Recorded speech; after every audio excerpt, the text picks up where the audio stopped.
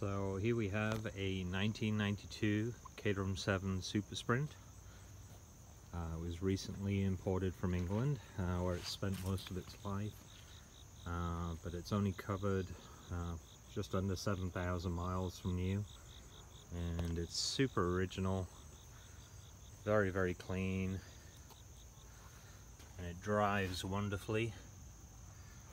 It does have the disc brakes all around. It has the 5-speed manual gearbox and the Didion rear end on it, so it actually rides really nice. But it does have a couple of little scuffs here and there. It's not a concours car, but it's one you could take to a car show and be very happy with. What really sets this car apart is the interior. This is a special order from the factory, and it's called the S package. So it's got these beautiful leather trimmed adjustable seats. They've got the lovely green piping on them, and this beautiful green carpet which goes down into the footwells, up underneath the dash, even into the trunk of the vehicle. It's carpeted and trimmed.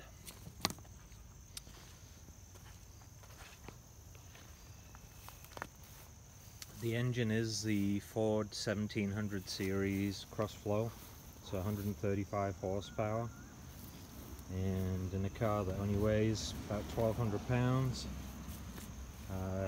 Caterham said it did 0 to 60 in about 5.5 seconds, which feels a bit about right. But it's rare to find a Caterham in the US. But this is a really lovely color combination, very low mileage, everything is nice and tight, no leaks, everything works, and I'm sure somebody will really enjoy driving it. Thanks for watching.